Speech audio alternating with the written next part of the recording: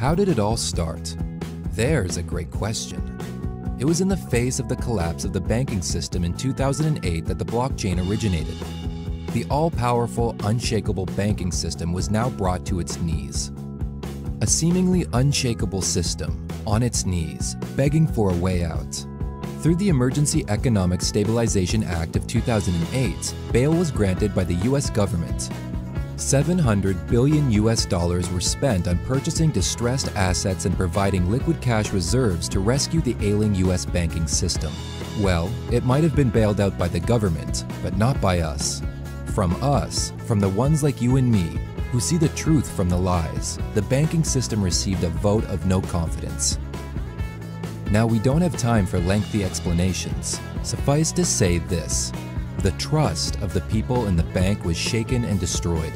If such a huge icon of stability and trust could be uprooted, then what could, in fact, be trusted?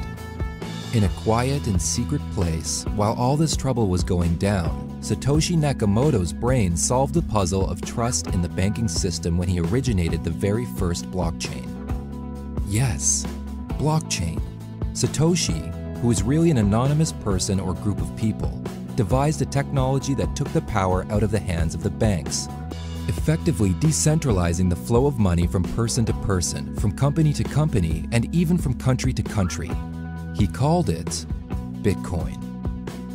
Bitcoin was started in 2009 and is the world's first cryptocurrency, a digital currency that enables instant, secure, and efficient monetary exchange between peers, regardless of their geographic location, or the bank that they use, or the native currency that they use on a daily basis. Bitcoin was built on blockchain, and blockchain technology was built as the platform for Bitcoin.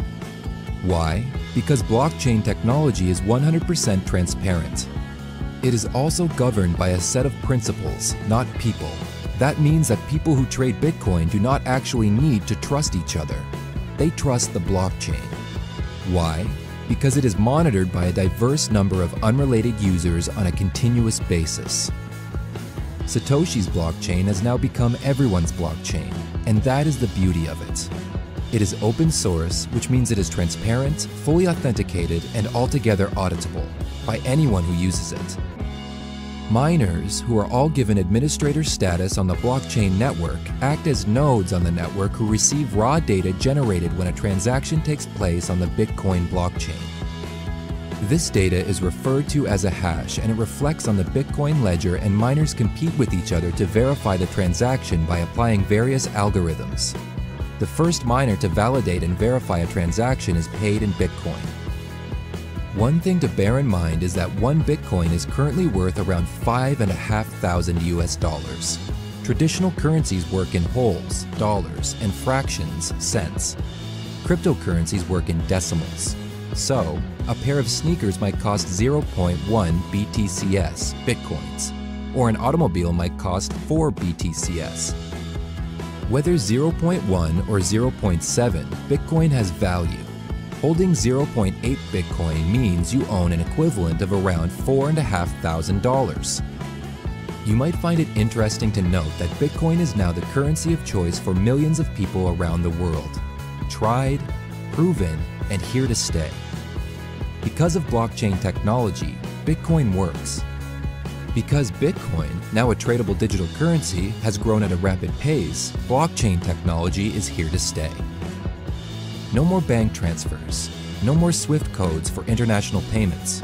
No more endlessly waiting for payments to clear. No need to buy Forex to make global payments. Welcome to the age of blockchain technology. It's only the very blockchain technology important.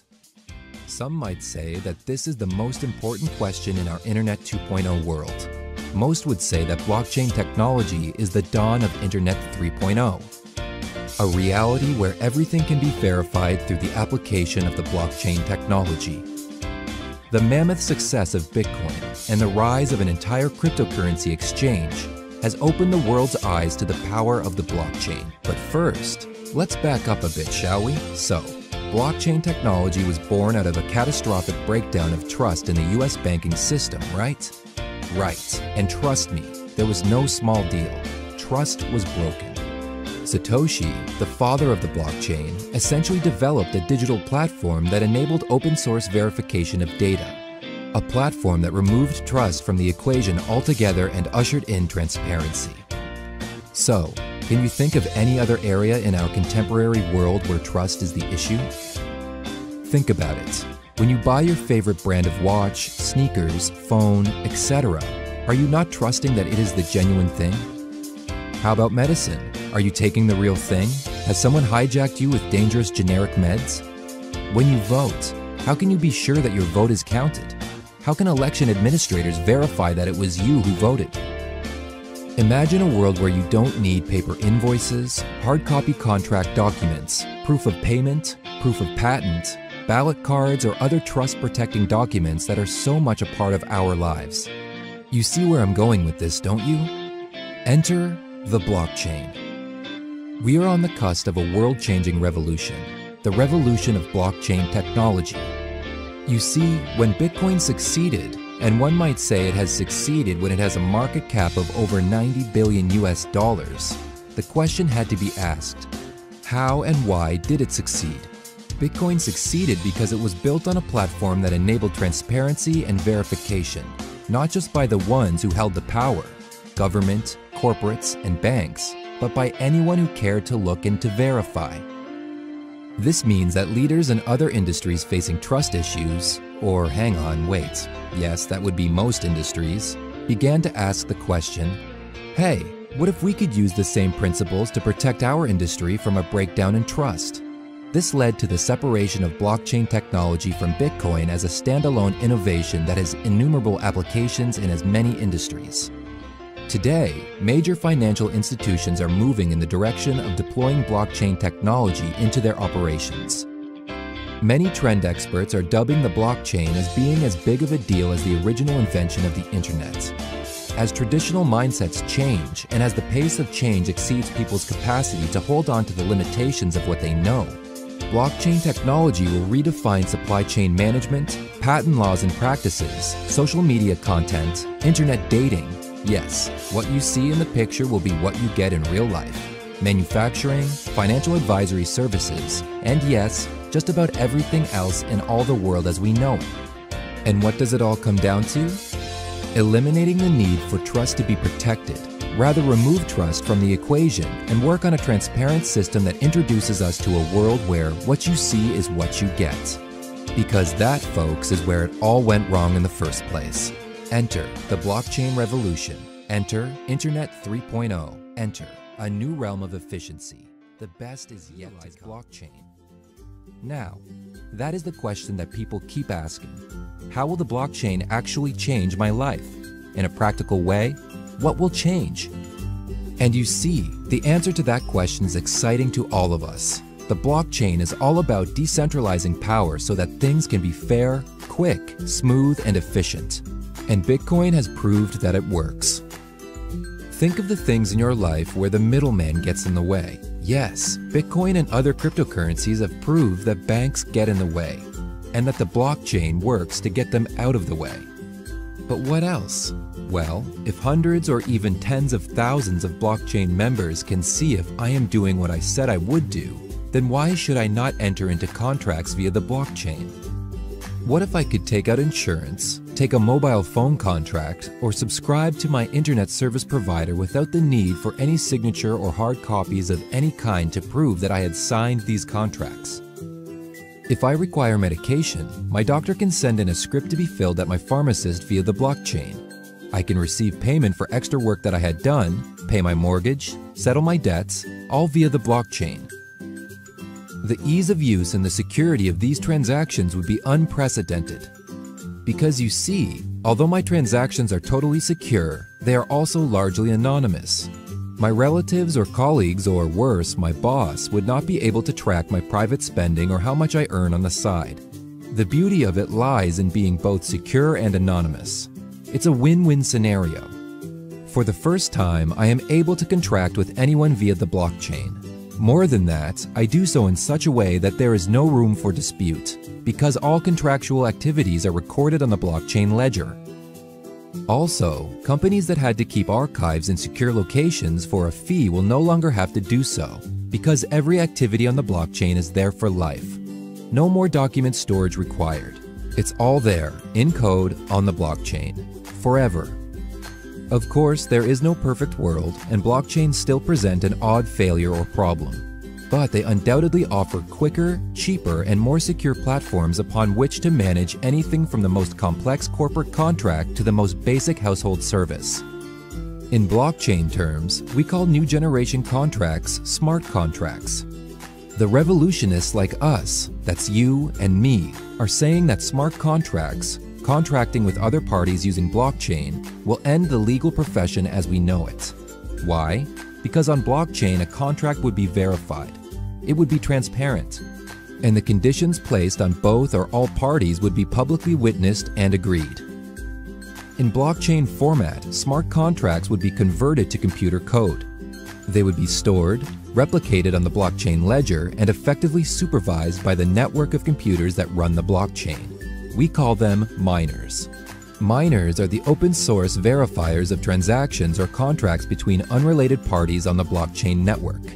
All money, property, shares, or any other form of value that changed hands, whether tangible or intangible, would be captured on the smart contract. These would be accessed directly, paid directly, and any disputes between parties would be quickly straightened out by reviewing the blockchain ledger to establish the facts. No lawyers, no middlemen. Payments would be made in Bitcoin or other cryptocurrency, and the entire process would have been conducted without a single signature. Suppose you wanted to rent a holiday home from me. We enter into a rental agreement but agree to process our business together in cryptocurrency. Payment received by me triggers a digital rental key, which is recorded in our virtual contract. The blockchain version of this would mean that, if the digital key hasn't arrived with you by a specific date, the deal is cancelled and the refund is paid to you by the blockchain. Should I send the digital key to you before payment and before the rental date, the blockchain holds both the key and the payment when it is received until the rental date when both are released simultaneously. The smart contract operates on the principle that says that if I am being supervised by the members of the blockchain, I will satisfy the contractual requirements and faultless delivery takes place. Once a contract of this nature is verified on the blockchain ledger, there is no amendment and no change unless both parties agree, which would also be a verifiable action on the blockchain. So goodbye middleman, goodbye gatekeepers of financial freedom, and goodbye lawyers. The future is here. Question: do you trust your bank? Do you believe that they are really looking after you? Do you feel confident that your bank, along with all your money, will still be here tomorrow? Did you know that the Federal Deposit Insurance Corporation only insures deposits of $250,000 US? If a bank holds more than that amount and loses it, you will only receive the maximum allowable insurance. How about this one, just to open your eyes? How do you know that your private banking information is actually, well, private? Is your information being used or shared without your permission? So, again, do you really trust your bank? Well, millions did, until 2008 happened, and the entire banking system in America was brought to all but absolute ruin by the subprime mortgage crisis. Here, banks overborrowed to homebuyers, causing a spike in home prices. Their flawed financial modeling, as well as a good dose of greed and fraud, eventually saw mortgaged homeowners defaulting on payments they could never actually afford in the first place. Defaults caused banks to lose money. Homeowners lost their houses, banks lost their cash flow, and the economy came to a grinding halt. People lost a lot more than their money. They lost their careers, their dignity, and their sanity. Why? Because the bank that had been there until yesterday, well, wasn't there today. While the trouble was going down, along with many corrupt bankers and innocent citizens just looking to make it safely through to tomorrow, Satoshi Nakamoto applied his genius to the situation. Satoshi, well, that's what we like to call him, or them anyway, issued the ultimate vote of no confidence in 2009 when he started Bitcoin. Yes, Bitcoin, the anti-bank revolution that, many would say, will see the demise of the banking system right across the planet. Bitcoin is a digital currency, or more properly known as a cryptocurrency. Cryptocurrencies are not controlled by any one entity, person, or institution, and eliminate the need for centralized banking systems and trust from financial transactions. So, in essence, Bitcoin was created to enable people and organizations to engage in instant, secure, and verified financial transactions with whomever they please, without needing to rely on the banking system. This was achieved using the increasingly famous and valuable blockchain technology, which ensures that financial transactions are supervised, verified, and audited by users of the network. These users are also known as miners. Effectively, it snatched the power from the bank's hands and placed it in the hands of the people wanting to enter into transactions with efficiency and security. Bitcoin is built on a technology known as blockchain, and it's not just Satoshis anymore either. Blockchain is open source, which is where its power lies. In summary, blockchain is made up of a network of users who trade with one another using Bitcoin. Every transaction is verified by miners who act as workers on the network. They compete with each other to verify each new transaction that takes place on the Bitcoin network. When a transaction is verified, the miner who verified it is paid in Bitcoin. Once a transaction between peers on the network is verified, it cannot be changed or tampered with in any way, and that transaction is recorded on the blockchain ledger forever. One might imagine that a currency of this nature, that is a cryptocurrency, might become a tradable asset that could actually create wealth for its holders. Stop to consider then that in 2009, Bitcoin was worth $0. In May 2010, 2 pizzas were bought for 10,000 Bitcoins. Today, in 2017, you would need $5,000 to purchase one whole coin. To put it mildly, you will want to take your transaction into the cryptocurrency world, not just for the sake of instant transactions without the burden of the banking system, but for freedom to pay or receive money from anyone in the world within seconds in an efficient and secure way. And then there's the fact that there are those amongst us that have grown their wealth by purchasing, holding, and trading in Bitcoin and other cryptocurrencies. Have you got coin? It's time for Bitcoin. Don't miss out on the revolution, because it's here to stay. Have any use outside of it being a digital cryptocurrency? Does it have the power to reshape the world economy? Will it make a difference to everyone, or just to the techno-revolutionists that thrive on new ideas? Do you want to keep trusting your bank, or do you want to spread your financial wings and soar? Bitcoin gets all the obstacles to freedom out of the way while keeping it secure and efficient. It's the best of both worlds, and because of this, it presents a whole universe full of usefulness to us all in the new world. Sure, Bitcoin was just the first mover. There are hundreds of cryptocurrencies that are alive and kicking as they follow Bitcoin, the mothership of all things crypto. The fact is, Bitcoin can be used for any financial transaction, as long as both parties have a Bitcoin address. It's that simple. What can't Bitcoin do? Well, nothing. As ordinary people catch on to the no-brainer decision to stick with their banks or to take it online to the blockchain, we'll only see Bitcoin and cryptocurrencies strengthen and improve all the more. Supermarkets, yes, ordinary ones where people still pay in old money, are already starting to awaken the power of Bitcoin in their businesses. If Bitcoin works for fast-moving consumer goods, and it will work, there is no business where it wouldn't work. If a high-volume trader trusts the blockchain and is confident that every transaction is verified, then why should anyone doubt it? It's all a question of people's readiness to embrace change, to part with the old centralized banking system and join the new cryptocurrency revolution. So when it comes to motor and household insurance, Bitcoin. Satellites, internet service provider premiums, cable, online shopping, and big box buys like smart TVs, building renovations, or buying an automobile, Bitcoin. So, how do we get there? It may seem like a lofty vision to some, but when we think that Bitcoin, which is not even a decade old, now holds a market share of $94 billion, it is altogether believable. Smart contracts, or contracts that are entered into via the blockchain, make every other contract a very average expression of old gen. Buy with Bitcoin, sell with Bitcoin, and have the whole contract on the blockchain ledger. No paper, no signatures, no disputes. Make an international payment in seconds, without international payment delays and endless agony waiting for money to clear. And the beauty of Bitcoin is that it will not disclose who made the payment or who received it. It is altogether traceable, but your confidentiality remains intact. No lawyer required to draw up a watertight contract. No middleman, and again, no bank to slow you down.